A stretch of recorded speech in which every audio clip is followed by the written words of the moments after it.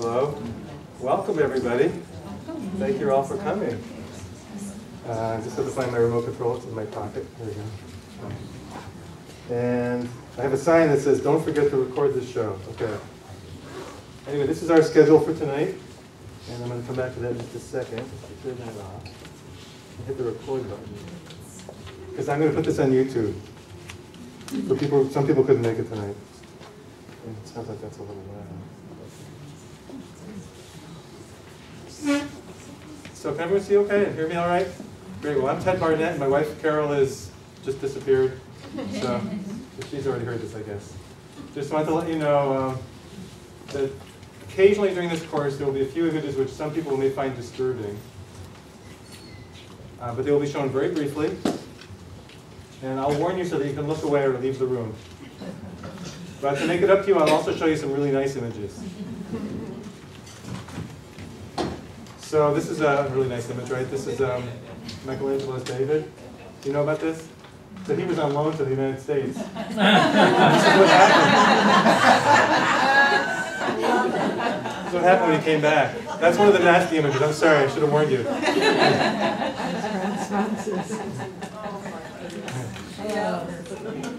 So,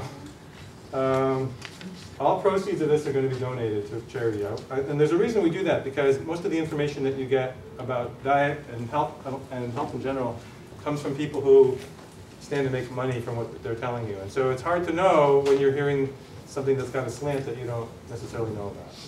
So this is a picture that somebody sent me from the Wegmans in Canandaigua. This seems kind of like a paradox, right? So you can come for your fish fry, but then you can also come in for your get your cholesterol tested. Also, I'm an imager, so I'm a birder, so I'm going to show you some occasionally some nice pictures of birds. Anybody know what kind of bird that is? It's taken from, it's in my backyard. It's a sparrow. Yeah, it's a American tree sparrow. So that was a hard one. Here's an easy one. Yeah. Is that a chickadee? It is. That's a black-capped chickadee. That's the only kind of chickadee we have around here. Okay, this is a bonus one. What's this? Any birders in here? It's a singer. See, Towhee. Did I hear Towhee? Very good. What does the Towhee say? Drink your tea. Right. Drink your tea, right? Anyway, so I think this is a medical talk, so I've got to give you full disclosure, right? Because I own some shares in Tofuti, and they make non-dairy versions of ice cream cheese, etc. And the stock has not been doing well, so I'd like to eat more Tofuti.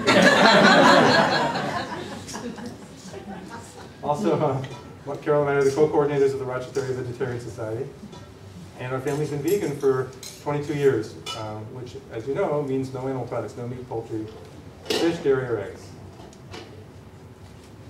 So here's just something I want you to take home with you. In case you have anything, ask your doctor, right? This might be good for you. So we're going to talk about nutrition history tonight. And why is it important? Well, because we're all ambassadors, especially people who've become vegans or have some kind of a special diet. We're all ambassadors, and people think we're experts on the food choices that we make. So they say, why did you do it? How come you're like that? So it's really helpful to be able to explain and to even argue, because sometimes you're going to have to argue. And I think people are motivated to change when they learn that a belief that they know to be true, that they grew up with, is based on information that was actually manipulated all along to alter their behavior. That's what got me going, actually. So I hope this will help you explain your choices to others. So I'm a doctor, but I may know nothing about nutrition. So here's the drug. Be careful of any side effects. I'm sorry to pick on the doctors, but I'm picking on myself here too, right? So it's okay. So there is a history of USDA food diagrams, and these are various graphics that there have been over the years. And the current graphic is my plate. And that's what we're going to be talking about tonight, is how we got to where we are. So I am a high-tech doctor. This is one of my tools. I do angioplasty, not of the heart. The cardiologists have the heart, but interventional radiologists have the rest of the body. We do kidneys, legs, like arteries to the intestines, you name it. But I also believe in low-tech solutions. So what about high-tech? Well, it empowers the medical industrial complex, and it's extremely expensive. Whereas low-tech empowers the patient and is inexpensive. drugs and high-tech treatments often have negative side effects. Lifestyle, low-tech interventions often have positive side effects, like you go on a diet for your heart and you end up losing weight and being happy. So high-tech makes a good living for its practitioners, but the problem is low-tech practitioners starve. So anybody know what this is an ad for? So this is an ad for Lipitor, and you obviously can't do this on your own. You need to take a drug, right? Because you're kidding yourself. There's another ad, same guy. Are you kidding yourself? Or same ad, different guy. For some people think exercise and healthy diet are enough to lower cholesterol. For 2 out of 3, it may not be. Well, that's pretty pessimistic, right? Since almost anybody can do this if they know how to eat right. But the drug companies don't want you to know that. So don't kid yourself. So guess who doesn't want you to be empowered? Well, that's what this class is about, is getting you to be empowered so that you can do this on your own. You don't need all this expensive stuff. It turns out that about 70% of healthcare expenditures may actually be preventable. So what about Lipitor? Well, here's a recent article from the New York Times from last March, about a year ago. Eric Topol, who is a cardiologist at the Scripps Clinic, a professor of genomics at the Scripps Research Institute, and author of The Creative Destruction of Medicine, says, we're overdosing on cholesterol-lowering statins, and the consequence could be a sharp increase in the incidence of type 2 diabetes. So they'll tell you there aren't a whole lot of side effects with the statins, but anybody who's taken a statin will tell you, well, I get muscle aches, or my liver functions have gone abnormal. So, and this was a year ago, but the past week, the Food and Drug Administration raised questions, and now they're making them label the statin drugs differently. So who knows who said that? Anybody yell it out? Hippocrates, right. I don't think he actually said it that way because he was Greek, but but he did say die, right? So this is Hippocrates, and this is what he looked like. I know this because that's what Wikipedia says. And who said this? Eat your fruits and vegetables and go outside and run around. Your mom. Well, it's Hippocrates. Exactly. And what did she look like? She was really very good looking. Yeah. So who did she say it to? She said it to the young Hippocrates, who was getting kind of antsy, right? Go outside, get out of here. So, who knows what kind of bird that is? You have to have been to South Africa to know that one. So, that's a African black oyster catcher. Yeah. That's in Cape Town. So if you followed my advice, I do not expect to make money. I expect you to keep your friends will keep coming to me for their high-tech stuff, right? But you're not you. You'll probably live a longer, healthier, happier life without using medication, without spending money on health care. And if everybody followed my advice, there would likely be less human suffering, our nation would likely be stronger, our planet would likely be a lot healthier, and fewer animals would suffer. Well, that's for sure. So this is what you'll learn. You'll learn some basic facts about the forces driving dietary recommendations that will help you put future events into context. And you'll learn about some resources for delving deeper into the issues. So this is what I advocate to everyone. Eat a whole food plant-based diet with minimal added oils. This is the whole class. Actually, after this slide, you can leave. Get lots of exercise outside if possible. Be skeptical of any supplements. We're going to talk about supplements. We recommend 1 or 2 supplements, and that's it. And we really are skeptical of supplements in general.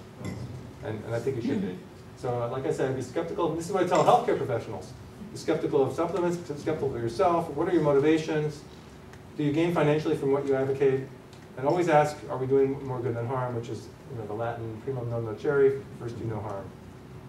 And our goal should be to empower patients so much that they don't need us anymore. How many professions can you name that should be trying to put themselves out of business? Your barber wants your hair to keep growing, right? He's not going to tell you. He's not going to give you something that's going to make your hair stop growing. So that's silly. But anyway, what I tell other doctors, what you are about to learn should not leave this room. Use this information to save your own life and the lives of your friends and family. Do not share this with patients. It would be very bad for business. So these are some take-home lessons. There is a history of official nutritional advice. Official advice has changed over the last 100 years. At present, the advice does not promote optimal health, although it's moving in the right direction. There are many interest groups with influence over the recommendations, and confusion is one of their most powerful tactics, just like the tobacco companies before they admitted they'd been lying. Unbiased and accurate advice, however, has changed little over many years. Eat more fruits and vegetables and go outside and run around. So, what else? The details are confusing and difficult to remember, and industry likes it that way. The underlying theme, however, is not difficult to grasp. Conflicts of interest abound.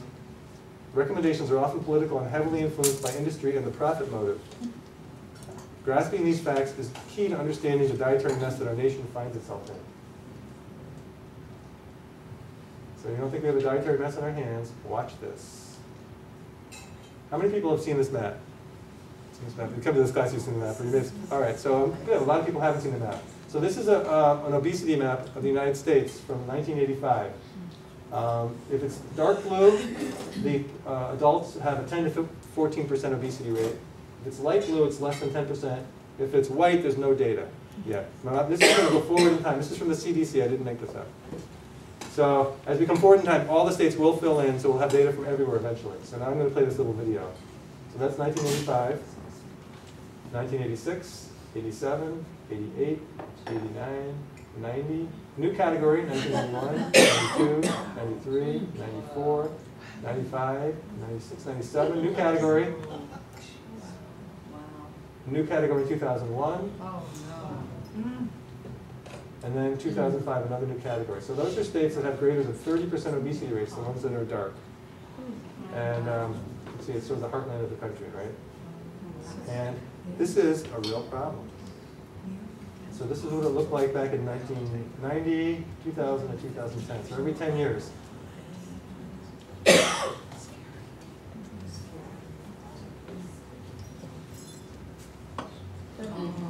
So these are the kinds of things that we're seeing commonly, right? And it's not just people. You think that's bad? It gets worse.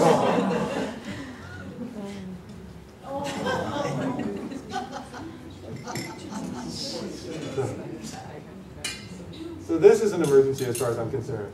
We have a real problem on our hands. And how do we handle it? How do we deal with this emergency?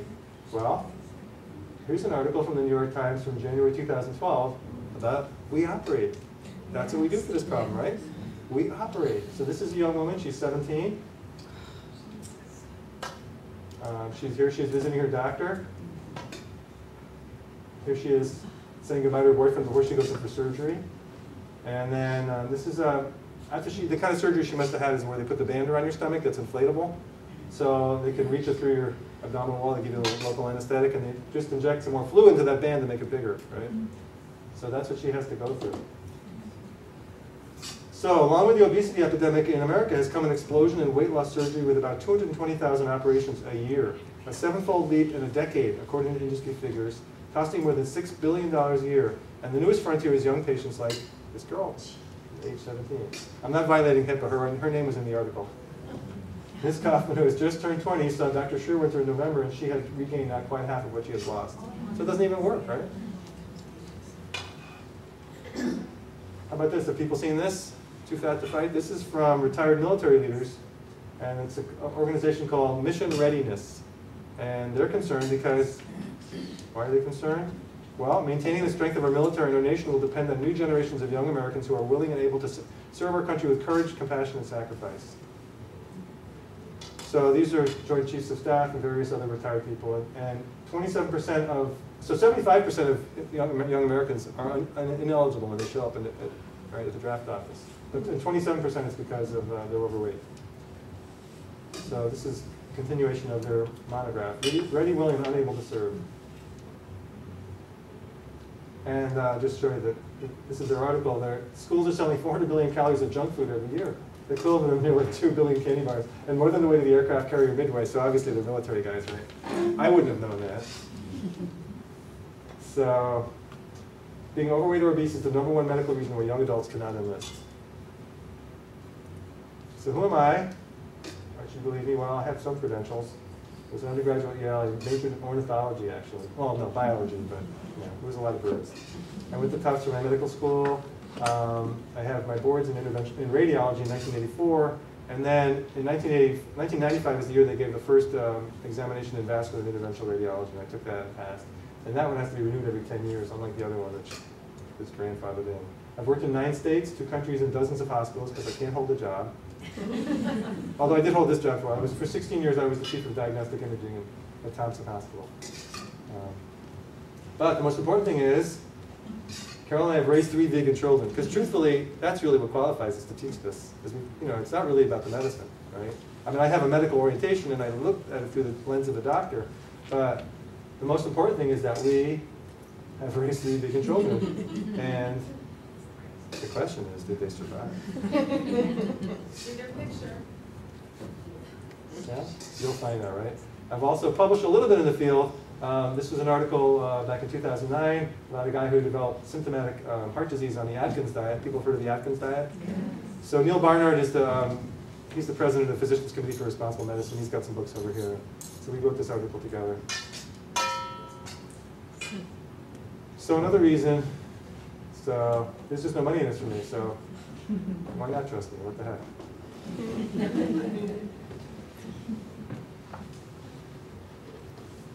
And also, like to eat a lot. I think about food a lot. Luckily, Carol's a great cook. So what counts as official? So we're talking about the official recommendations, right? So actually, it's really whatever the public thinks of as being official, right? It could be anybody, but it's kind of what we think. So USDA is the lead agency. They are really the official organization that issues dietary recommendations. There's also Academy of Nutrition and Dietetics, which used to be the ADA. They changed their name, and it's really confusing now. But so I always think of the American Dietetic Association. But I guess it's not just America anymore.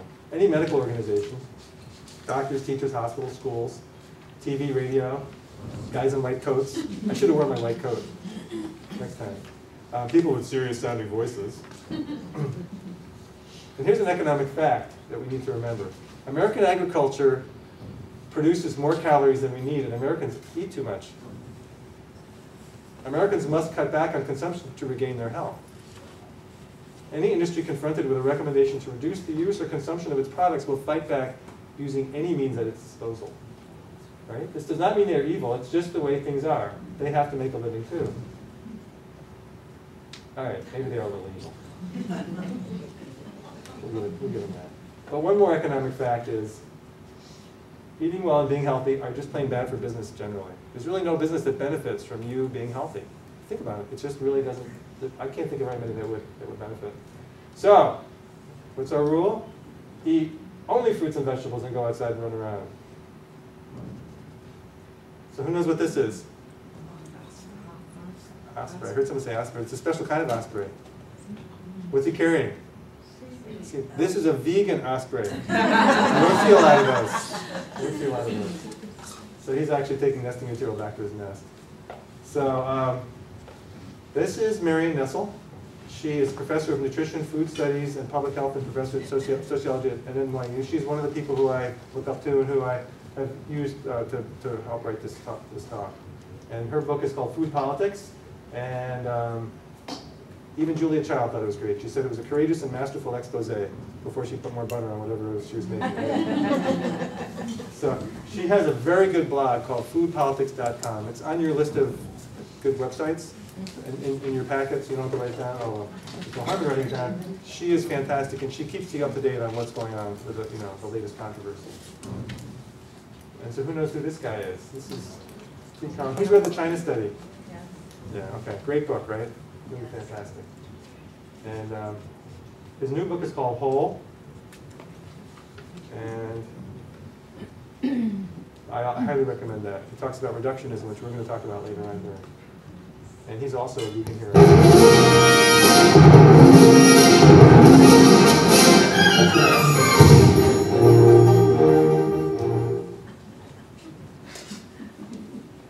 Just to keep you awake. Don't try falling asleep in here, it won't work. So what's the mission statement of his foundation? He started a foundation a couple of years ago, and they promote optimal nutrition through science-based education, advocacy, and research. By empowering individuals, they use that word empowering, and health professionals, we aim to improve personal, public, and environmental health. So one of the most important topics discussed by Dr. Campbell in his new book, Whole, is scientific reductionism. Have people heard of that? So we're going to talk about that at every lecture. And I'm only going to just mention it briefly here, but you're going to hear more about it until you finally at least reach the understanding that I have of it. So let's do a scientific reductionism exercise here. Maybe that'll explain what it is. Let's do a calculation. So the cow jumped over the moon. How does she do it? What's the thrust required of the cow's legs? What is the required initial direction and velocity if she wishes to make it over the moon and land back on Earth? Well, that's easy. If anybody took physics, you know how to throw. You remember how you wrote those formulas for throwing things up in the air and how long it took to get back? It was easy, right? We just need to know her mass and the gravitational constants of the Earth and Moon. I could probably do this in half an hour or less. And how far apart they are, no problem. But hang on. What about atmospheric drag? What about what's the change in drag with increasing altitude? What's the weather? Which way is the wind blowing? How long is her fur? Does she have horns? How long is her tail? Is it furry? How does she hold her tail while she's in flight? Where are her legs?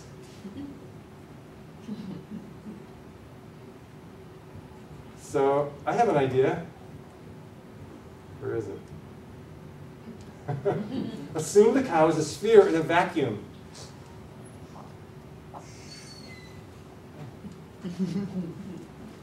That'll make the calculations much easier, right? This is what physicists do all the time, when or scientists in general. They simplify the problem so they can figure it out. It makes it easier, right? The only problem is, it's not the problem you're trying to solve. It's a different problem. So reductionism is about that, and we're going to talk more about that later. In the meantime, just think about how scientific reductionism determines the questions that science asks. Because we don't like to ask questions that we can't answer, right? We try to ask questions that are easily answered, or at least have a potential of answering in our lifetime. So, anybody know about this, the World Food Prize in 2013? Oh, yeah.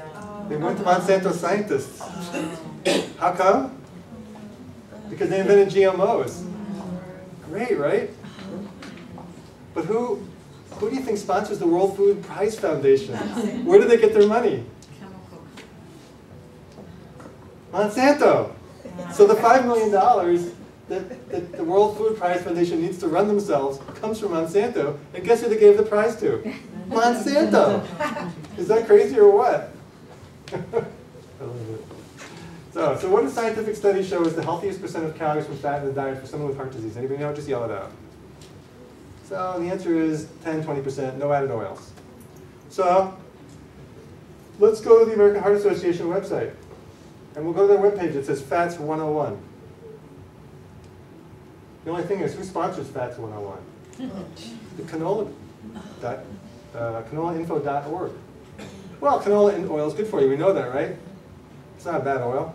Well, it's not true, actually. There are no good oils, but canola and olive oil are probably the least harmful oils. You don't really need any oil. But how can you believe somebody who's got something at stake like this, right? Okay, well, so I click on the canolainfo.org. Now remember, I'm an innocent patient. I'm just going to the American Heart Association website. And I click on that canolainfo.org, and I end up at the canolainfo.org website, and there's a recipe there for an antioxidant smoothie. Guess what? 2 teaspoons of canola oil. So you take something that's really healthy, right? Right? A smoothie. It's got great ingredients. But of course, why would you put it on your website if you were going to sell your own product? So let's do an analysis. And you're going to learn more about this as the course goes on. So the total fat is 3 grams. Remember I told you want to get between 10 to 15% of your calories from fat. If you have heart disease, you should be down around 10% calories from fat. So the total fat here is 80, total calories is 80, total fat is 3 grams. So let's do a calculation. I know another calculation. This isn't as hard as the cow jumping over the moon. So we got 27 calories from fat. That's out of 80, right? So 27 divided by 80, and that's 0.34, which means this is now 34. You can't fall asleep, can you? This is now 34% calories from fat. This really healthy smoothie. It's an antioxidant smoothie, but I just started at the American Heart Association. I did 2 clicks. I'm at another website, and now I've got a recipe that's not going to help my heart at all.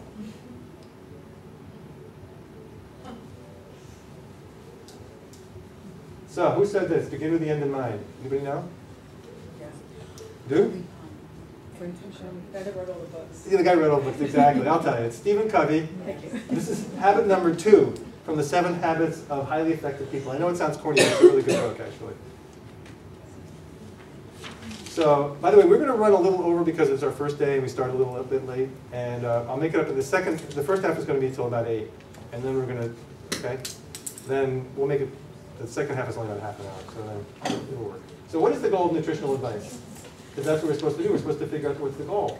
Is it to help people live long, happy, and healthy lives? Or is it to increase profits for industry? Depends who you ask, right? So isn't the goal of nutritional advice the same as the goal of civilization generally? Shouldn't we all be, as a group, trying to make help ourselves live long, happy, healthy lives? It's kind of like why we all got together, right? And doesn't medicine itself share the same goal? Who said this? If you don't know where you are going, you might end up someplace else. Yogi Berra, exactly. Very good. A baseball fan back there. And you could end up with the standard American diet. Sad. The sad diet, exactly. So what are our goals? Longevity, happiness, vigorousness, that's what I think. Who said this? You can observe a lot just by watching. Yogi Berra, same guy. So this is not a secret conspiracy. You don't need to be a conspiracy theorist to figure this out. The signs are obvious. The tragedy is playing out in plain sight. The loudest voices telling us how to eat have lots of money at stake. Corporations and industry are behaving just as you would expect. So, the National Council of Farmer Cooperatives is responding back in 2008, I believe, to the 2010 Dietary Guidelines. Every 5 years, the USDA and Health and Human Services put out guidelines, and they ask for public input. So this is the public input that came from the National Council of Farmer Cooperatives. And you don't have to read the small print. I'll magnify it for you. So NCFC will continue to advocate for policy based on sound science, and as such to increase consumption of all forms of fruits and vegetables, nuts, milk, and milk products, whole grains, and meat. To increase consumption, right, of all forms. But I thought we needed to eat less, because that's our problem, right? We're not eating enough, but the farmers don't want to do that, or at least the people lobbying for the farmers. What about the next statement in yellow? It is also concerning that by pairing the statement above with a recommendation to shift food intake patterns to a more plant-based diet, people could easily get the idea that the government is supporting or recommending a vegetarian diet. Wow. Go figure, huh? So I want you to learn to read labels, and I'm going to go through this quickly because it's kind of tedious. But these are all the possible abbreviations that might end up on labels. Actually, the only ones that really end up in the modern labels are DV and RDI, I think. But anyway, what do all these letters stand for? We're just going to focus on one, the DV. Who knows what that stands for? Daily value, right? Anybody know what that means? So, it's the worst. Because it's on every package I've checked. Every package that has a nutrition label. The packaging never tells you if the DV is a minimum you should try to achieve or a maximum you should try to stay below. Right? Because for sodium, cholesterol, and fats, it's a maximum. For most vitamins, it's a minimum. In fact, maybe for all vitamins, I'm not sure. I think for all vitamins, it's a minimum. So are you confused about that? You bet. And they like it that way, wherever they are. So I promised this was going to be about the history of dietary recommendations. Let's review some history here. So the USDA is the lead agency, and they issue most of the recommendations. So back in 1894, that's when the first food composition tables and dietary standards for Americans came out. You don't need to write this down. It's on one of your handouts. Kind of cool, though. 1916 was the first daily food guides. What was special about 1916? So recruits are showing up for World War I, and they're showing up really scrawny. And the USDA is charged with figuring out how we can fatten these guys up. And they never got over that. They're still trying to fatten us up. No, they're getting over it slightly right now, actually. So that's 1917, some more dietary guidelines. Okay, 1933, there were 12 food groups. They're starting to get into the food groups category here. And then that was too complicated, so they cut it down to 7 in 1942. And that was too complicated, so in 1956 they cut it down to 4 food groups, which is what I grew up with. And my brother-in-law always says, you know, the 4 basic food groups are burger, fries, ketchup, shake. And then in 1979, the Hassle-Free Guide to a Better Diet came out. Hassle-Free is very 70s sounding, right? Then in 1980, we had some more guidelines. And that's when the first dietary guidelines came out. Those are issued every 5 years now. So that's kind of what we're dealing with now. Then food labeling law was enacted in 1990. It didn't become effective until 1994, but the current food labels you see are based on that. In 1991, the food guide pyramid was released, and then it was withdrawn under pressure from the meat industry. And then in 1992, it came back out again. It was re-released, and it really unchanged. The meat industry kind of lost that one. They didn't like it because whole grains were at the bottom and meat is kind of at the top. It's at a smaller part, and we'll look at that later. Then by 1994, that's when all packaged foods started having labels. 2004, milk consumption recommendation increased 50% from 2 to 3 glasses a day. That's pretty good for the milk industry, right? We're going to come back to that. 2005, we came out with My Pyramid. Nobody liked that one. Then in 2011, we got the 2010 dietary guidelines, and also My Plate, which is our current graphic.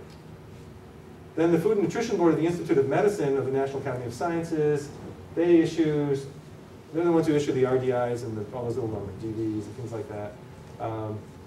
RDIs, it has to do with like actual nutrients. And then the Senate Select Committee on Nutrition and Human Needs, which was actually started by George McGovern in 1997, they set dietary goals for the US. It's one of the reasons he wasn't re-elected senator from South Dakota, actually. So, what about the USDA? They're the lead agency, and what's their mission statement? We provide leadership on food, agricultural, natural resources, and related issues based on sound public policy, the best available science, and efficient management. But nothing about health. So why are they the lead agency? Well, what's their vision? That was their mission statement. What about their vision? Well, this is a real bureaucratic gobbledygook, right? To be recognized as a dynamic organization, well, you can see it. A rapidly evolving food and agriculture system, but nothing about health. What about their strategic plan framework? Well, you don't have to read all that except for the thing in yellow, and I'll magnify it for you. Improving nutrition and health by providing food assistance and nutrition education and promotion. So finally, health makes it onto the list, but near the bottom of their strategic plan framework. So would the government actually recommend one thing while supporting something else? See, you don't, that's why I'm telling you, this is not a conspiracy theory. You don't have to be a conspiracy theorist to see this. It's all public. Well, why does a salad cost more than a Big Mac? Well, on the left is what we actually subsidize. Meat, dairy, 74%.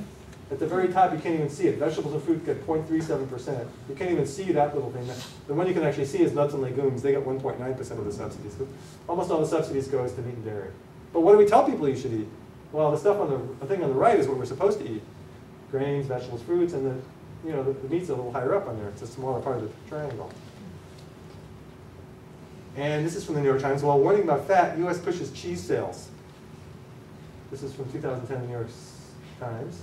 A government-created industry group working with Domino's Pizza to bolster sales by increasing the cheese on pies. Right? Well, why is that?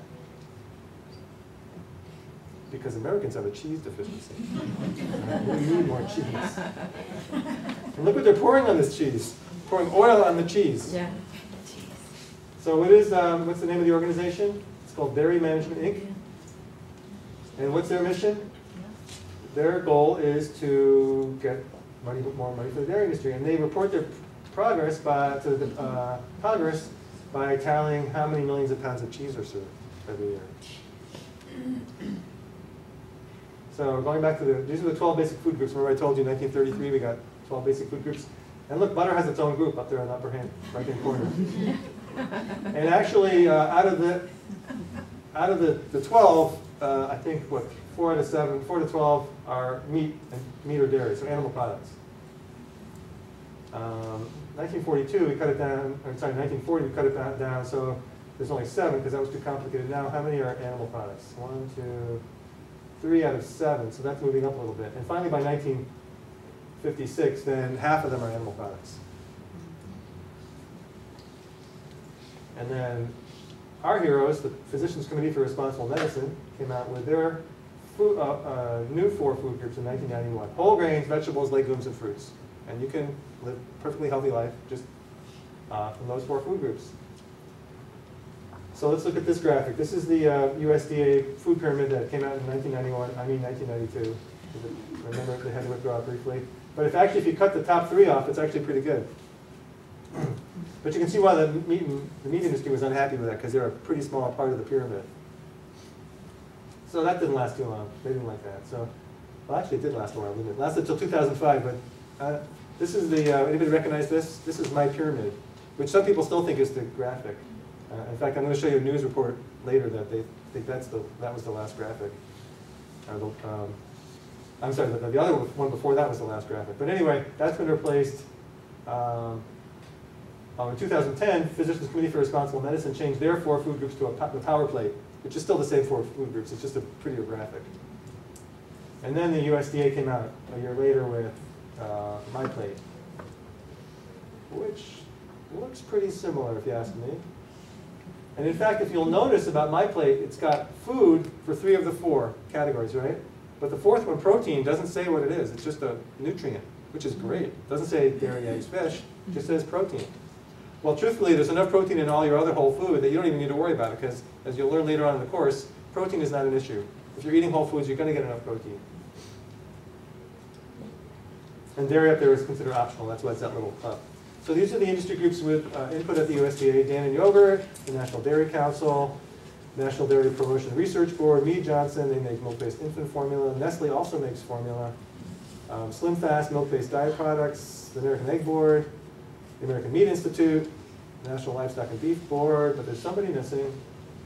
Where's the American Broccoli Board? I just don't see them up there. So this is My Pyramid, came out in 2005. You remember one of our heroes is Marion Nestle?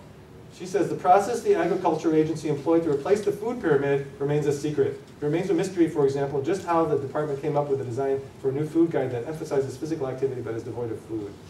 That was Scientific American 2007. So back when that was still in effect, I went to, you could go online, because this was in effect until 2011, really. And you could put in your height and weight and your activity level, and it would come up with a recommendation. And I've been giving this talk, I guess I've been giving this talk since at least 2005, because it was unchanged from then.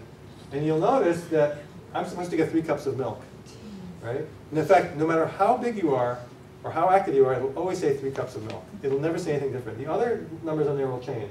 Like 9 ounces of grains will go up if you're bigger and down if you're smaller, whatever. But the milk is always the same. And it says get your calcium-rich foods, but if you're going to do that, go low-fat or fat-free when you choose milk, yogurt, or cheese. Now notice they're not saying you have to get your calcium from milk, if you read that carefully, if you parse those sentences, but they're implying it, right? Because the other stuff is defective. Anyway, so if you're going to take the fat off of milk, what happens to that milk fat? It gets fed back into the population anyway, right? It's not like they're going to throw it out. So they make it into ice cream, butter, sour cream, cream cheese, etc. So is this a responsible recommendation from a government body? When we don't need milk anyway?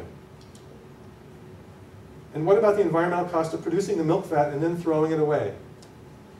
So wait a minute. I'm going to show you a video, and I'm going to have to mute this now. What about Stephen Colbert? Is he okay? Yeah. All right, good. All right, go on. Nation, we all know the government wants to ram their health food agenda down our throats, which isn't easy to do since most of those throats are blocked by toaster strudels. Well, folks, check out the Obama administration's latest attack on our bellies. So the U.S. government is making some new moves to get us to eat a little better. This is the old food pyramid. There it is. It's out. Out. They're going to do something completely different. No food pyramid? Well, that was my favorite Egyptian mortuary-based nutritional diagram. Even better than the food sphinx. And what are they proposing to replace the food tomb? The Obama administration plans to replace the much-maligned food pyramid with just a plate. A plate? For food? What's the connection? Americans don't use plates anymore. Our food comes from cases, bags, cans, tubes, and envelopes made of themselves. And folks, I gotta say, if you're gonna go with a circular food diagram with wedges, why not just use a pie chart? You see, you got your proteins, you got your grains, and you got your fruit. And I right now am going to have my serving of veggies.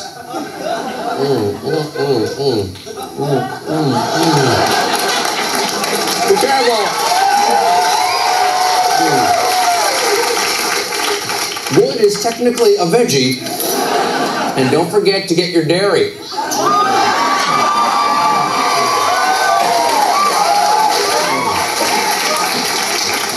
Just eat one of these a day for a balanced diet, and then you can have dessert.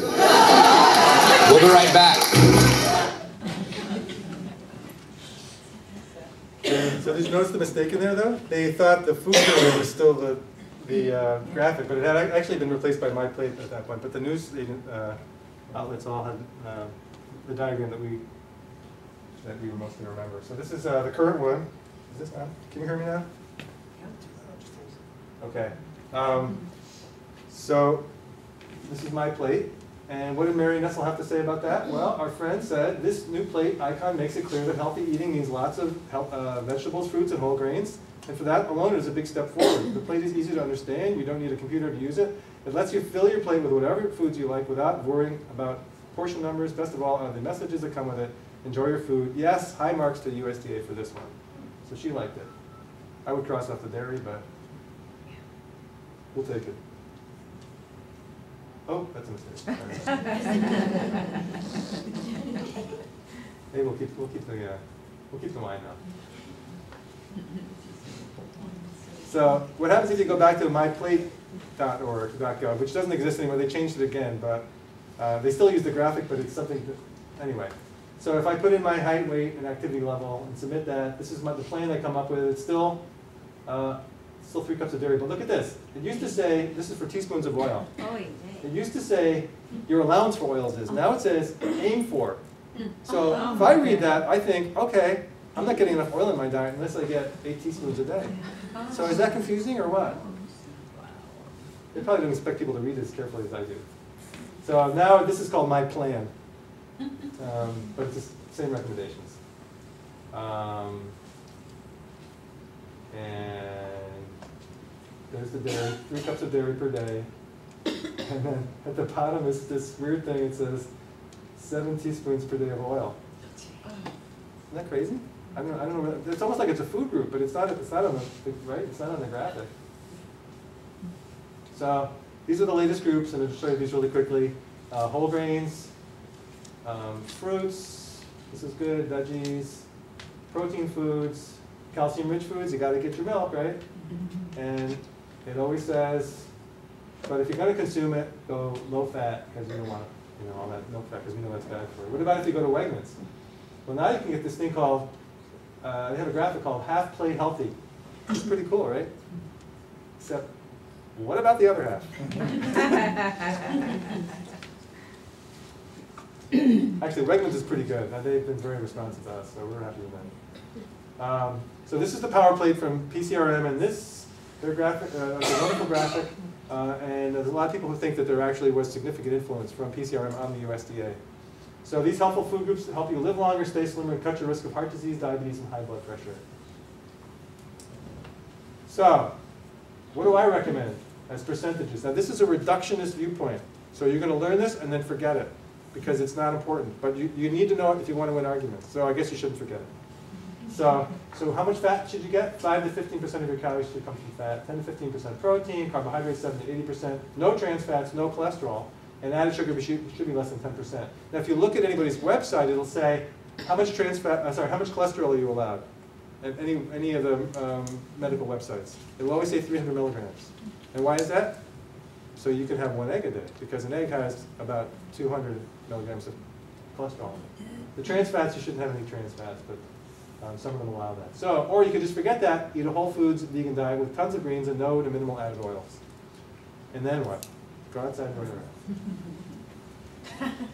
So if I go to the American Heart Association, what do they tell me? They tell me I should get 25 to 35% of my calories can come from fat. And then the trans fat, it says 3 grams, even though you shouldn't get any. That stuff is toxic. And then people know what trans fats are. That's when you see hydrogenated vegetable oil or partially hydrogenated vegetable oil. It's put into processed food to increase the processed food's shelf life and to decrease your shelf life. And the cholesterol is always 300 milligrams, right? No matter how big you say you are, it'll always say cholesterol 300. In fairness, though, I looked there recently and it wasn't there anymore. They took it down, so that was a straw man. So what's the National Academy of Sciences? I showed you this. They were signed into being in 1863. Distinguished scholars. There's 200 Nobel Prizes among their members. And you would expect the highest level of ethics from this organization, right? So remember I told you they're in charge of putting out the dietary, what is it called? Nutritional guide, the nutritional recommendations, the RDI, that type of stuff. So they're part of the Institute of Medicine, which is part of the National Academy of Sciences. And every 5 years, they review and update recommendations for consumption of individual nutrients. Very reductionist. We're talking about some individual nutrients here. But that's their job. RDA, RDI, DRA, etc. And their most recent update was 2002, so they're falling behind. But this is from the press release in 2002. To meet the body's daily energy and nutritional needs while minimizing the risk for chronic disease, adults should get 45 to 65% of their calories from carbohydrates, 20 to 35% from fat, and 10 to 35% for protein. So the 10 to 35% calories from fat, if you have heart disease, we already know that Dean Ornish and Caldwell Esselstyn have demonstrated if you get your fat down around 10%, your arteries actually open up. You'll get better. And if you don't already have heart disease, you won't get it. Further, added sugars should comprise no more than 25% of total calories consumed. Added sugars are those incorporated into foods and beverages during production. Candy, soft drinks, fruits, drinks. Look at this. The World Health Organization says you shouldn't get more than 10% of your total calories from sugar. They're saying you can get 25%. You know how much sugar that is? That's 33 teaspoons of sugar a day. But that's okay. You know why? Because they got lobbied. Because even these organizations that seem like they're independent, they don't like it when industry comes after them. For one thing, if they happen to have a journal, which the American Heart Association does, then who advertises in those journals? So if you follow that, this would be an acceptable menu. For breakfast, you could have 3 cups of Fruit Loops, a cup of skim milk, and a package of M&Ms, and fiber and vitamin supplement. For lunch, you could have a grilled cheddar cheeseburger, and for dinner, you could have 3 slices of pepperoni pizza, a 16-ounce soda, and a serving of sugar cookies. So the total calories would be 1,800, 31% from fat, and only 23% from sugar. You could actually have a couple more teaspoons. But how does this minimize the risk of chronic disease? Come on. So again, this is a table with a bunch of numbers, but that's the lead agency, USDA, and you can just forget these numbers and eat a whole food, a vegan diet with tons of greens and minimal added oils. However, the USDA is starting to recognize vegan diet. So this is the 2010 guidelines, and appendix number 9 is the vegan adaptation of the USDA food patterns. So they do acknowledge you can survive on USDA on a vegan diet. So that's my pyramid, and that was what it was descended from. So I don't think that's really progress. However, this actually is kind of progress. Because, for one thing, you can actually see what you're supposed to eat, fruits, grains, and vegetables, right? And protein could be anything you want. It can be beans, or you can just not even worry about it, which is what we tell you. If you're just eating whole foods, you're going to get enough protein. And we'll talk about that in the next 5 talks. And just forget the dairy there. But this is even more progress. This is the power plate from PCRM. So look, so the USDA is moving in the right direction. We can see where they're headed. Why wait for the next set of guidelines? They're actually headed in a vegan direction. We're going to talk about osteoporosis for just a minute. We're going to pretend it's a disease of dairy and or calcium deficiency, even though it's not. And we're going to explain that in the next few classes. But let's pretend it is for now. You need to get a lot of calcium. So let's go to the USDA website and look at these tables. So there's Appendix B4 is non-dairy food sources of calcium, and Appendix B5 is food sources of calcium. Does anybody see a bias there? Right? So this is all dairy on the right. That's food. On the left, it's non-dairy. That's not, right? I guess that's not food. It's still like that. I keep checking, hoping somebody will get it. So there's a bias. But if you take those same numbers and you modify the table to make it milligrams of calcium per calorie, guess what wins? Bok choy, collards, turnip greens, spinach, kale. The greens win this, right? The really healthy foods. There you get like 8 milligrams of calcium per calorie in bok choy, whereas from milk you're only getting let's see, whole milk, you only get 2 milligrams of calcium from a calorie. Now, granted, you have to eat a lot of greens, right, to get the calories. But you can do it. It's not that hard. And if you realize that the recommendation for getting 1,200 milligrams of calcium, or 1,200 or 1,300 milligrams, is really artificially inflated. We don't need that much. We need about 600. You don't have to think about it. You're going to get it. It's, I'll give you, spoiler alert, right? The answer is osteoporosis is a problem with weight bearing and vitamin D. And that's it. Almost everybody gets enough calcium. So, this is the USDA. For example, lactose intolerance is caused by a deficiency of the enzyme lactase that breaks down the sugar lactose in milk and milk products. But why would 75% of the adults on the planet have a deficiency? It's like treating it like it's a disease, right? Perhaps producing lactase after weaning is a real deficiency. Well, there were some populations where it was adaptive to be able to drink milk from your cow after you were a grown-up. But not for most people. So is there any good evidence that increasing dairy intake will prevent or treat osteoporosis? And the answer to that is no. You would think there would be, right?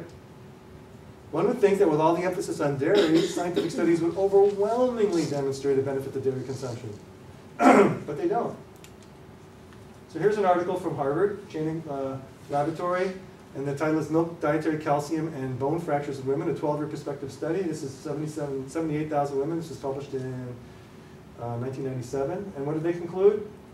These data do not support the hypothesis that higher consumption of milk or other food sources of calcium by adult women protects against hip or forearm fractures. In fact, women who had consumed more dairy actually had more hip fractures. It wasn't statistically significant, but they actually had more hip fractures. The point is, it didn't really matter if you were drinking milk or not. So here's another article. And this is about men. These results do not support a relationship between calcium intake and the incidence of forearm or hip fracture in men. What about this? Conclusion. An adequate vitamin D intake is associated with a lower risk of osteoporotic hip fractures in postmenopausal women. Neither milk nor a high calcium diet appears to reduce risk. In fact, we can talk later about why taking calcium supplements can actually be detrimental, can increase your risk of prostate cancer. So, 2010, these are the guidelines. Drink 3 cups of dairy a day, or its equivalent. But 50 million Americans are lactose intolerant, so what about that? 3/4 of the adults on the planet are lactose intolerant. Countries with the highest dairy intake already have the highest rates of osteoporosis and hip fractures. And what happens to all that milk fat? Like I told you, it gets fed back into the population anyway. And did Homo sapiens really evolve to be dependent on the milk of another species? Does that even make sense? I mean, if I told you, here, have some dog milk, you'd say, well, I wouldn't do that. But cow milk, that's okay. And can you name another mammal that is dependent on milk after weaning? So why did the dairy intake recommendation jump 50% to 2005? Any guesses? Lobbying. But what about that lobbying? Pretty special. So from 2 to 3 cups of dairy, not because we need more calcium, but because we need more potassium. So the dairy industry went to the USDA and said, we have a calcium crisis. The USDA didn't buy that, but they did buy the potassium problem, and I'll explain that in a minute. It jumped from 2 to 3 cups of dairy per day. To compensate for the high sodium content of the typical American diet, the DRI for potassium was set at twice the level that it had been. So in other words, because we're taking so much sodium, now we need more potassium to counteract that. Right? So since dairy foods contribute 18% of the potassium in US diets, we should increase the amount of dairy. Even though they also contribute 33% of the sodium, which we then have to compensate for with more potassium. So it makes no sense. But somehow they got it through. So I'll say it one more time, because I really want you to remember this for your arguments, because I'm deputizing you guys. Fruits, vegetables, and grains are also high in potassium but have almost no sodium. So why dairy? It's high in saturated fat. Many people are lactose intolerant. There is no evidence that dairy can help prevent osteoporosis. Maybe somebody at USDA got lobbied. I'm not making this up. This is from the Wall Street Journal, that liberal rag. It's an investigative report from August 30th, 2004. A major victory for the $50 billion US dairy industry. It attributed the 50% increase in recommended dairy servings to skillful lobbying based on research funded by the National Dairy Council, as well as the financial ties of several members of the advisory committee to dairy trade groups. So the Wall Street Journal is not publishing this to expose this evil. They're exposing it. They're publishing it to explain to industry, this is how you lobby. This is a good way to do it. This is what you should be doing. But it couldn't happen here, could it? So these are pictures I took in the Pittsburgh, New York high school cafeteria. Okay, up there is a milk mustache. Milk can help prevent stress fractures and broken bones. Not true. And look at over the next to the door, it says choose one, choose two, choose one milk. So I would think the kids would look at that and think that was a pretty official recommendation. It's up on the wall in my school. That must be what I need. So it turns out there actually are some good people at the USDA. And this is from July 23rd, 2012. This is an internal newsletter published by the USDA for their own workers. It's not meant for public consumption. And what are they saying? Well, they're saying this, and I'm going to magnify that for you. One simple way to reduce your environmental impact while dining at our cafeterias is to participate in the Meatless Mondays initiative. How will going meatless one day of the week help the environment? Well, the production of meat, especially beef and dairy as well, has a large environmental impact. According to the UN, animal agriculture is a major source of greenhouse gases and climate change. Footnote, it's bigger than transportation. It also wastes resources. It takes 7,000 kilograms of grain to make 1,000 kilograms of beef. In addition, beef production requires a lot of water, fertilizer, fossil fuels, and pesticides. In addition, there are many health concerns related to the excessive consumption of meat. While a vegetarian diet could have a beneficial impact on a person's health and the environment, many people are not ready to make that commitment.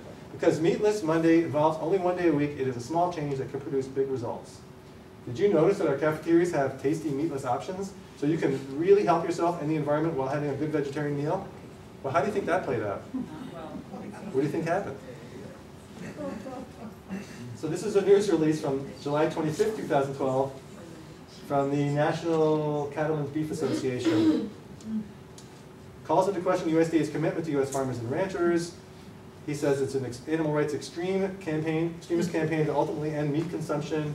USDA was created to provide a platform to promote and sustain rural America in order to feed the world. Notice nothing about health, right? Yeah. This move by USDA should be condemned by anyone who believes agriculture is fundamental to sustaining life on this planet. And then he says a lot more, but I'll skip that. So he also said this: they'll not remain silent as USDA turns its back on cattlemen and consumers. So here's that nice little newsletter I showed you. What do you think happened to that?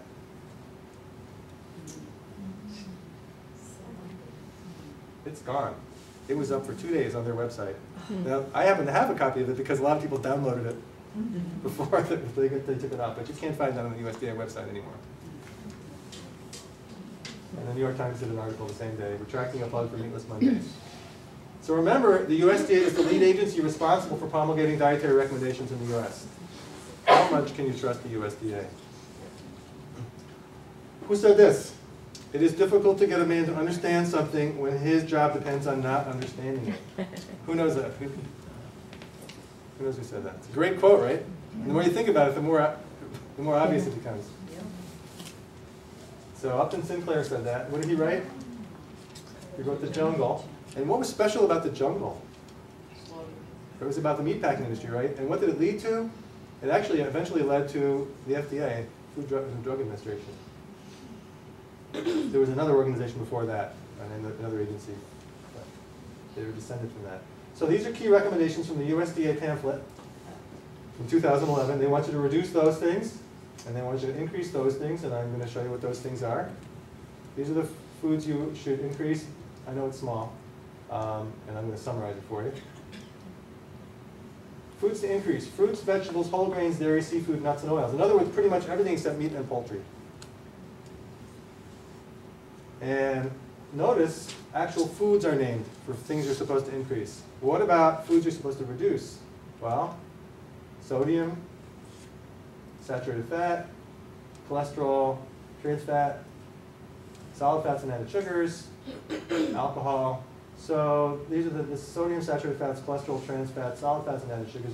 Reduce these things. But notice, it's not actual food they're naming, because we don't want to get in trouble with any lobbies. Only nutrients are named. And in fact, just even saying this gets you in trouble with the sugar lobby big time, which is a very powerful lobby.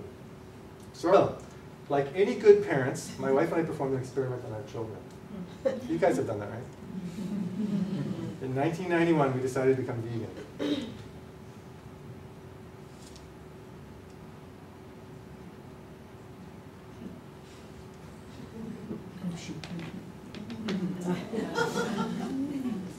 Time for a break.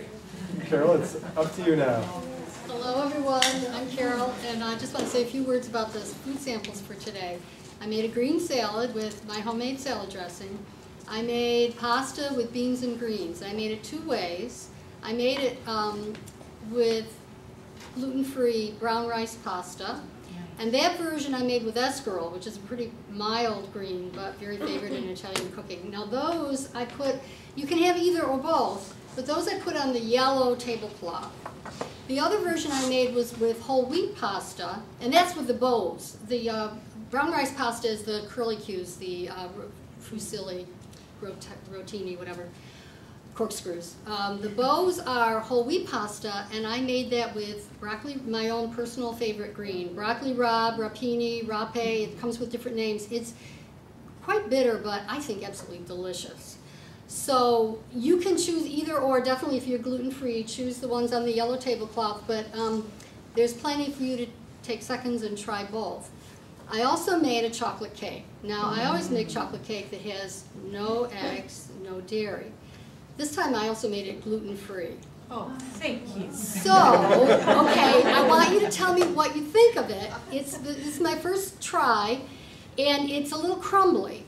Now I'm going to tweak it. If you think it tastes good, I think it could be tweaked to have a better texture. But one thing I will say is, I have a lot of good things to say about Wegmans, but I think this is better than Wegmans packaged gluten-free cake because that thing is a sugar bomb. It is too sweet.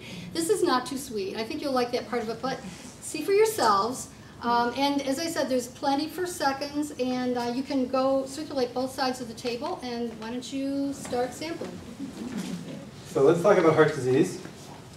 Raise your hand if you have heard of Lipitor. Dean Ornish? Caldwell Esselstyn. Excellent. Well, you know, when he started giving this talk, nobody would raise their hand for Caldwell Esselstyn, but he's getting pretty famous. So, I know what you're thinking. I'm talking to doctors. I've never heard of Dr. Esselstyn, therefore he can't be important. But who is he? He's this guy. He was a surgeon at the Cleveland Clinic for over 35 years, recently retired.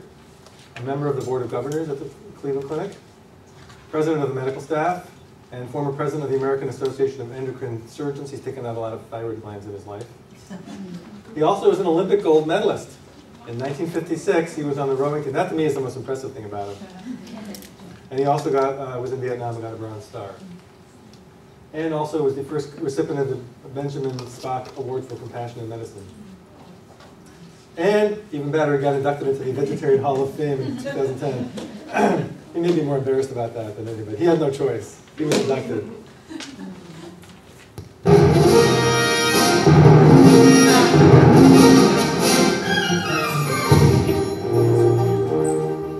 So he's another one of our vegan heroes. And there he is. That's from the Olympics. That was the team he was on. I had to prove it to myself. I looked it up online. There he is. And this is his book, Prevent and Reverse Heart Disease, which I highly recommend, especially if you have heart disease or if you're concerned about getting it. This is basically the 10% calories from fat, no added oils diet.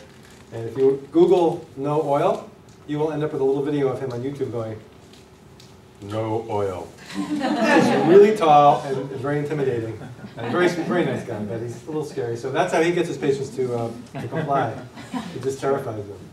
So what's the plan? Lots of greens, legumes, whole grains, fruit, no nuts or oil. No nuts either. No avocados, no coconuts. So we're going to talk about that at a later date. But if you have heart disease and you want to get over it, like if you actually are having angina and they're going to operate on you tomorrow, you can go on this diet. And you may avoid the operation. And if you can make it for more than a couple of days, I guarantee you'll avoid the operation. No animal products at all. So he did a study, which we're going to talk about more next week when we talk about heart disease and cancer and diabetes. But in his study group, the average started out with a cholesterol of 246. And during the study, their cholesterol was down to 132. His goal was to get their cholesterol under 150. And they all had angiograms. And their arteries opened up. So when I was in medical school, we were taught that arteries are made of concrete. At least that's what I visualized. And if you had a narrowing, it wasn't going to get better, right? It was just going to keep getting worse. It turns out that those plaques are in a dynamic equilibrium with your blood. Now, you're never going to get rid of them completely, those plaques, but you can make them regress to the point where you don't have symptoms anymore.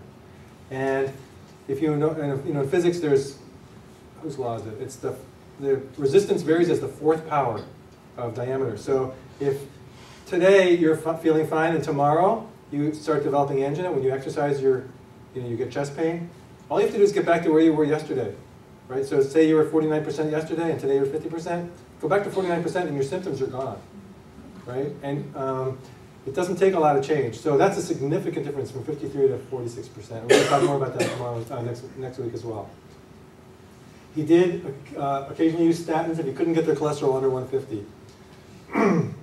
So these participants all had severe progressive triple vessel disease. In the 8 years before the study, the 11 participants, so it's not a huge study, but it's so powerful it doesn't really matter. They had 37 cardiovascular events. But after they got in the study, they had no more events. So in other words, they were acting as their own controls. Because people say, well, it's not a randomized control study, right? But these were people who were really sick before, and afterwards they're not sick anymore. So you don't have to be a rocket scientist to see something important has changed. So this article was originally published in 1995. And again, we're going to talk about it tomorrow. But this is another article from Resolving the Coronary Artery Disease Epidemic Through Plant-Based Nutrition, based on his own research. And what does he say? The world's advanced countries have easy access to plentiful high-fat food. Ironically, it is this rich diet that produces atherosclerosis. In the world's poorer nations, many people subsist on a primarily plant-based diet, which is far healthier, especially in terms of heart disease. To treat coronary heart disease, a century of scientific investigation has produced a device-driven, risk factor-oriented strategy. Nevertheless, many patients treated with this approach experience progressive disability and death. This strategy is a rearguard defensive one.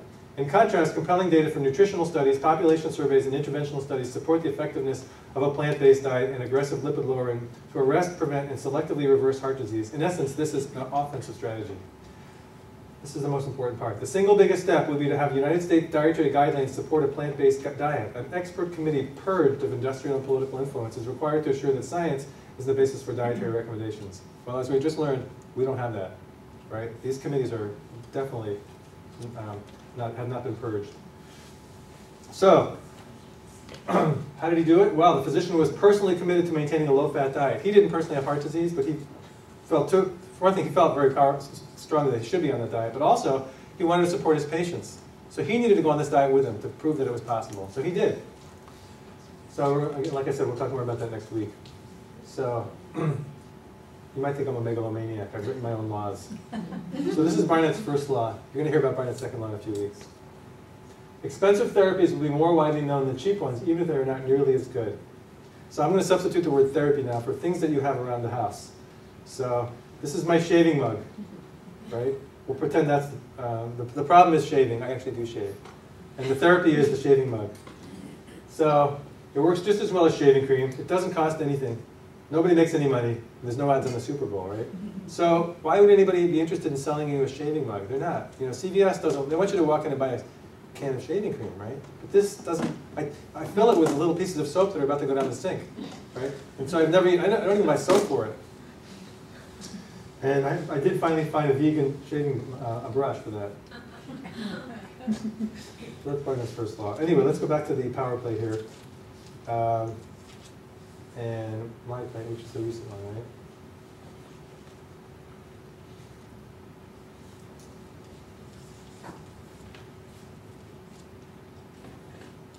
So here's the Physicians Committee for Responsible Medicine. They are standing in front of the White House, January 2011. And why are they standing there? Well, by the way, that's Michael Greger. Who knows? Who's seen Michael Greger? He's spoken in Rochester quite a bit, and he's got a great website. I highly recommend going to his website. He produces a new video every day. Every day. It's only 3 or 4 minutes. I highly recommend watching it. He's also extremely funny. In fact, I don't know whether he would want me to say this or not, but my style of giving PowerPoint presentations is because I've seen a lot of his. So, angered by the White House's almost non-existent response to the growing epidemic of obesity in the United States, as well as refusal to review alternatives to the USDA's MyPyramid, earlier this week, the Physicians Committee for Responsible Medicine delivered a 6-foot-tall illustration of their alternative, the power plate. The power plate is a simple, colorful graphic depicting a plate divided into 4 food groups: fruits, vegetables, grains, and legumes. It says PCRM President Dr. Neil Barnard. I spelled his name wrong, sorry. Or did I? No, that's how you spell it. There are no confusing portion sizes and food hierarchies to follow. The power plate simply asks people to eat a variety of all 4 food groups each day. The power plate is based on research supporting the nutritional value of plant-based diets. The traditional food pyramid has been in use for nearly 20 years, and obesity and diabetes have only become worse. In January 2011, PCRM entered a lawsuit against the USDA and the Department of Health and Human Services after the petition requesting that the power plate replace MyPyramid was ignored. What happened?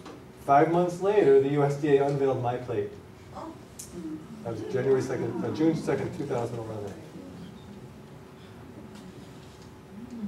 So remember which one came first. So here's a quiz. You guys like quizzes, right? You wouldn't be in a class if you didn't like quizzes. Which of the following contains the most potassium? Skim milk, 1 cup. Banana, medium. Medium potato.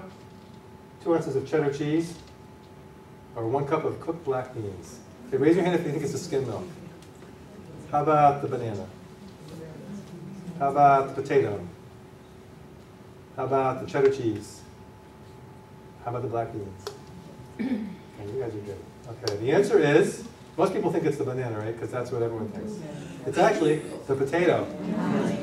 So when you're on diuretics for your hypertension, and your doctor's worried that your potassium is going to get too low, he says, put a banana on your cereal. Right? Why is that? I don't know. Maybe there's a banana lobby. Or it's just, or it's just, it's just an urban legend, whatever. All fruits and vegetables are loaded with potassium. And they have very little sodium. So they're great for people with hypertension. Just eat lots of vegetables. So which of the following contains the most calcium? Like I said, it doesn't really matter. Not that it really matters. What contains the most calcium? A cup of milk, 2 cups of broccoli, 10 medium figs, or calcified orange juice. Fortified calcium orange juice, 1 cup. All right, let's go back. What's the guess? Who says the milk? You guys are too smart for that, right? What about the broccoli? Figs? Orange juice? It turns out they are all about the same. But the broccoli wins, right? So we tell people you need 1,300 milligrams of calcium every day, especially if you're a postmenopausal woman, right? But it turns out you really only need 600 milligrams. So if you just had 4 cups of broccoli, or 2 cups of broccoli and 10 figs, you'd hit the 600. If you add to that lots of greens, you're going to get lots of calcium that way too. Bok choy, I mentioned those, kale, spinach, all those things are loaded with calcium. Because your doctor probably will be unhappy with you if you don't hit the 1,300. So you got to figure out some way to do it without, and you don't want to take calcium tablets. It turns out actually, and we're going to talk about it more later on, but I'm actually running ahead now, which has never happened to me before. That actually taking calcium suppresses the active form of vitamin D in your body, because vitamin D is used to, it helps you absorb vitamin D from your intestine. Well, if your calcium levels are high, it's going to say, well, I don't need so much vitamin D. But it turns out that the active form of vitamin D is protective against prostate cancer. And that's the theory anyway, about why, but it is, it is an observable fact that high calcium diets increase your risk of prostate cancer. So, as a percentage of calories, which of the following is highest in protein? Again, not that it really matters, because I told you if you're living on a whole foods plant-based diet, you're going to get plenty of protein. But, is it the whole milk? Is it the 2% milk? Is it the broccoli? Cheddar cheese? Navy beans? Kale? Or McDonald's hamburger? Now, notice I didn't give you serving sizes here, right? Because we're talking about percentages now. And you need to start thinking in terms of percentages. But who thinks, yell it out, what do you think wins? Navy beans. 2% milk. Thank you for saying that. The answer is the broccoli. It's 44% calories from protein. And coming in second is kale. Right?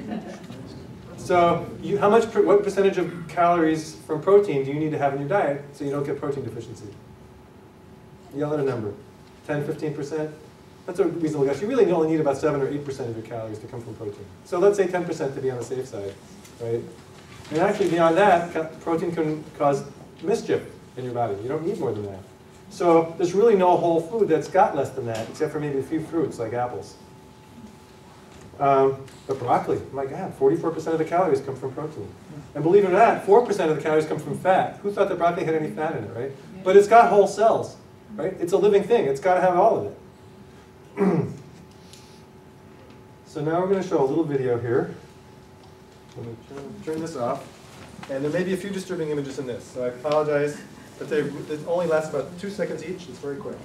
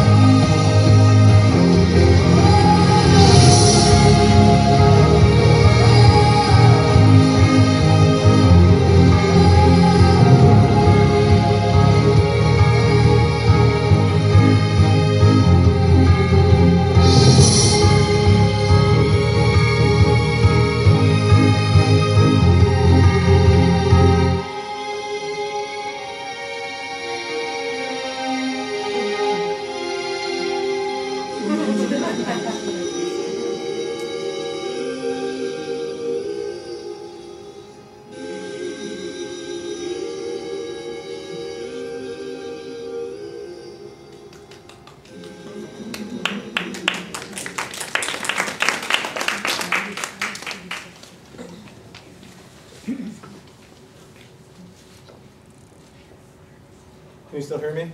I'm getting a red light. My battery's almost dead, but that's all right. So who said this? If they can get you asking the wrong questions, they don't have to worry about answers. Monsanto? How about Santa? Yeah, right, exactly. So that's Thomas Pynchon. It's this crazy novelist who wrote Gravity's Rainbow. And I've been looking at that quote now since 1991, because I got out of Dean Ornish's book then. And it keeps making more and more sense to me every time I see it. So remember that. So here's some examples of the wrong questions. Where do I get my protein? Well, that's the first question every vegan gets asked, right? Where do you get your protein? Well, he's a vegan. He's getting it from green leafy vegetables and plant material. Where do I get my calcium? She gets it from green leafy vegetables. In fact, she has so much calcium that she can put it in her milk. She doesn't have to drink milk. She gets it and puts it in milk, right? Where do you get your iron? Well, I'm a vegan, right? Where do we get our B12? Those are the kids. So B12 is an animal product. It comes from bacteria, actually, if that's an animal. And you get it from eating dirt. So that's the one supplement that we recommend, and that's should be on one of your handouts about always take B12. But pretty much all Americans are B12 deficient anyway. Pretty much everybody should be on B12. And in fact, if you look at populations, vegans tend to have a better B12 status because we worry about it more. So I take B12 every day. When I think How much? Take about 1,000. It doesn't really matter, actually. For the small, if you're going to do it every day, take the smallest tablet you can find. And we're not recommending multivitamins, just the B12 tablet itself. You only need 2.4 micrograms a day. And the smallest tablets, I think, are 500 micrograms. But we're going to talk about that more later, how you absorb it. But the smallest tablet you can find is fine. If you're taking it every day. If you're taking it once a week or once a month, you need bigger ones, because you store it for 3 years. It's really hard to become B12 deficient. You have to work at it, because you store it for so long. So these are examples of the right questions, at least in my opinion. Where do you get your Lipitor? You're on the standard American diet, right? You must be on Lipitor. Or where do you get your antihypertensive? Or where do you get your insulin? Or your chemotherapy? I know this seems kind of insensitive of me, but really think about it. Why do I have to be on the defensive? The only thing I have to take is B12.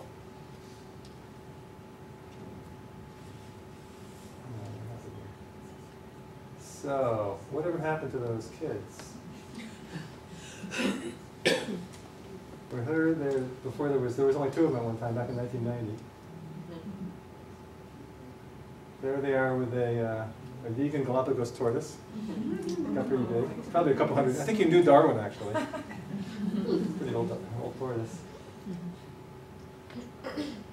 Here we are. That was in the Galapagos Islands. This is crossing the Panama Canal. Here we are in 2005. Watch the little guy in the middle. We were worried he wasn't going to grow. Because he's vegan, right? How could he grow? But there he is. Still vegan after all those years. Obviously weak-boned and brain damaged. So there's the oldest. That's Rebecca. She's an Oberlin graduate student. She's an Oberlin grad and graduate student now. Liz is a graduate from Colgate, and she's a graduate student getting her master's in musical theater composition. I get to talk about my kids at this class. It's great. Nate's a whiff and poof. He's just finished his junior year at Yale, and he's now a singer in the whiff. He's a music major. So, and there they are later on in 2009.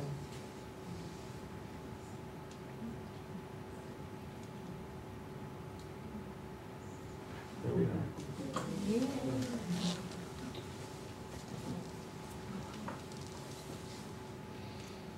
So this is last August, about a year ago, last August. Anybody know what a 46er is? So there's 46 high peaks in the Adirondacks. So I finished on Gray Peak on August 10th, 2012, and Rebecca and Nathaniel came to me. Nathaniel already has his 46er. We got it when he was 17. It was kind of a rainy day, as you can see. And you can see he's holding a bottle of champagne. And Rebecca has this little patch for me to wear, a Gray Peak patch. And Elizabeth, who's our city girl, wasn't there, but there she is.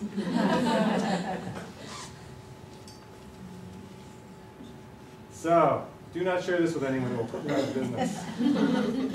Now eat more fruits and vegetables. And go outside and run around. Thank you.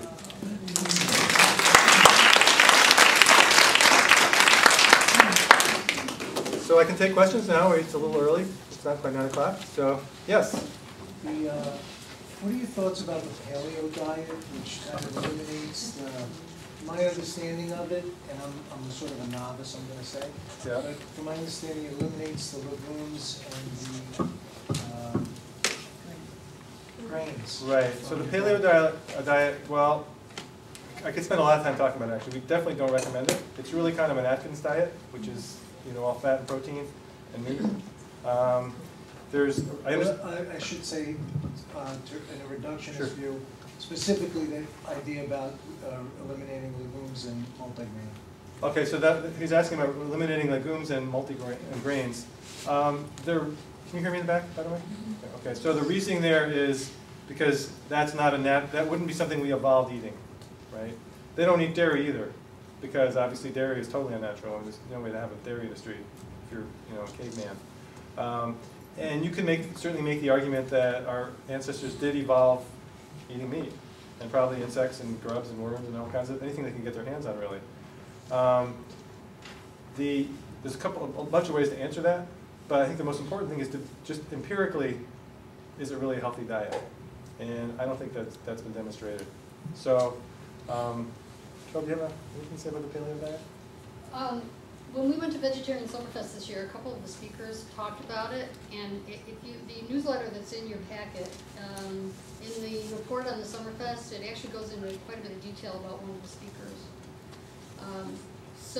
But one of the things that impressed me was there's a nutritionist named Brenda Davis, who's just a wonderful expert, and she actually talked about studies that showed that to the extent that, you know, they have these anthropological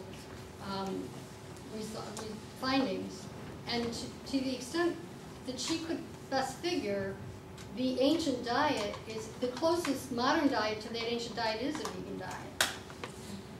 So, you know, I think that it's possible that early man ate as much meat as he or she could get their hands on, but it may not have been that much. You know, so there's arguments about was the hunter or the gatherer more prevalent or more successful, I should say. And she actually very persuasively, she looked at studies to show that, you know, you can argue whether we really need to try to mimic that, but that the closest thing that does is a vegan diet. So there's also another very interesting, it's summarized in that article, the idea that there's some scenarios for how early humans hunted that are pretty unrealistic, like such as that they ran down game and they exhausted the game, and you know, you can debunk some of that stuff too. But right. Well, I think the lesson is people are going to keep coming up with new diets, and then you're going to hear about them and say, well, how come that one doesn't work, or what's wrong with that one? So you need to have a sort of a system in place to think about it. And the way I think about it, using the logic arguments, it's kind of fun to think, well, how did our ancestors evolve? And that's an argument in favor of the paleo diet, in some people's opinion. I have people who are kind of on our side who argue that humans are not designed to eat meat. We're really plant eaters, and if you look at the length of our gut or the shape of our, I mean, we don't have the fangs, right? You know, our canines are pretty pitiful. They're tiny, right? So we're not really carnivores in that sense. And yet we can look around the planet and see perfectly well that there are people who clearly eat a lot of meat and do reasonably well. So you have to kind of put it, I think you have to put it in different contexts. And the context is what really works. And you know, what populations tend to be healthy. And if you look around the planet, the healthy populations are the ones that are you know, living on vegetables, really, with minimal animal products. And the China study, you know, he looked at correlation between various illnesses and how much meat and or dairy they were consuming. Not a lot of dairy, but meat for sure. And basically came to the conclusion that there was no safe level of meat. That the lower you went in terms of consuming animal products, the less likely you would develop diseases of affluence, heart disease, cancer. So, yeah, good question. Another way to look at it is that to be successful from an evolutionary perspective, you just need to live long enough to reproduce. Right. So if you're out there and you're just trying to keep the generations going, then you know you eat anything and everything. But what is going to bring you longevity? And that may be a different diet, probably plant-based. Right. Yes. What are the health problems that vegans have in their elder years? More question.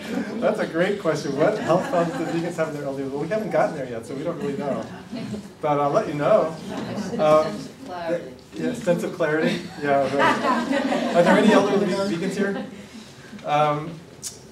That's a really great question. I'm not I prepared for didn't know that. if you knew any elder vegans or not.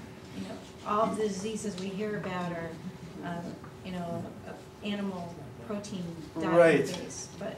That's a you great know. question. I can tell you that you can have a bad vegan diet. So you could be a junk food vegan. You could live on potato chips and soda and be technically vegan. So just because you're vegan doesn't get you off the hook. You need to be eating a whole food plant-based diet with very little oil. That's because we certainly know vegans who are ethical vegans who didn't get very old, you know, and keeled over. So There's that book, The Blue Zones, The that Blue- addresses that very question, looking at centenarians throughout Right. the world. right, what did they say? The blue zones. So she's talking about the blue zones. The And these are places author, that- Dan Buettner, and Right. it's not necessarily that, he doesn't necessarily indicate that they're all vegetarian or Right. vegan diets, but Right. I think that there is a trend there that they do tend more towards a vegetarian type diet. Right. So if you want to look into that, that's interesting. Well, Yeah. that book profiles Dr. Wareham, the Seventh-day Adventist. Oh, right. He's 97 years old. So does anyone know about Dr. Wareham? Yeah. We'll talk about him next week. He's 97 now, or whatever, 98. He must be 98 by now. But anyway, he's a cardiac surgeon. He retired when he was 95 from cardiac surgery. So, yeah, it's pretty impressive. And yes. What are your thoughts on vitamin D? Did you get that from food? So vitamin D. Oh, you can get it from milk. Vitamin D, right? So you know why vitamin D is in milk, right? Because it's added. So there actually aren't a lot of great sources of vitamin D other than tablets, right? Or going out in the sun. So I mean, there's a little bit of vitamin D in mushrooms. There's some fish that have some vitamin D, and but you make an incredible amount if you go out in the sun. It's like 30. You make like 30,000 units in 20 minutes. What do you think a healthy vitamin D level is? What do I don't, she's asking what do I think is a healthy vitamin D level, and I'm not really up on that. I know that people think that most of us need a higher level. If you ask Caldwell Esselstyn, he would say that's a very reductionist approach. You know, it's really not about your vitamin D level, it's about everything else.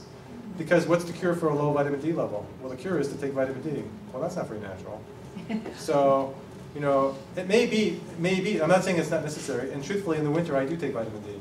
I have doubts about it. I'm the only, since you're asking about supplements, I'll just tell you. The only supplements that we take are vitamin B12 and vitamin D. Occasionally, I will, depending on what I've just read, I'll take, there's these DHA capsules, EPA DHA, because everyone thinks you should have fish oil, right? And fish oil is from fish, so I don't eat that. But there's a vegan form of that called these little capsules that basically have this oil that comes from algae. Because the fish don't make omega-3 fatty acids, right? Where do they get it? They get it from the green leafy vegetables in the ocean. They get it from algae. And you can get omega-3 fatty acids from eating greens.